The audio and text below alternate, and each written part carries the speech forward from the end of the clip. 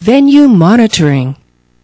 During the early hours of Monday, in front of the Pattaya police station, Police Colonel Sarayut Sangguan Pokai, the superintendent of the Pattaya police station, and a team of officers met with Police Major General Thanat Pinwang Nam, the commander of Chonburi's Provincial Police Region 2, and Police Colonel Thirapol Jinda Luang, the deputy commander, to launch their crime suppression program on the streets of Pattaya. Their first targets were a number of well-known bars, karaoke establishments, and nightclubs frequented by both Thais and foreign tourists along Walking Street. They came to check for any illegal activities, IDs were requested, and in some cases, urine tests were given.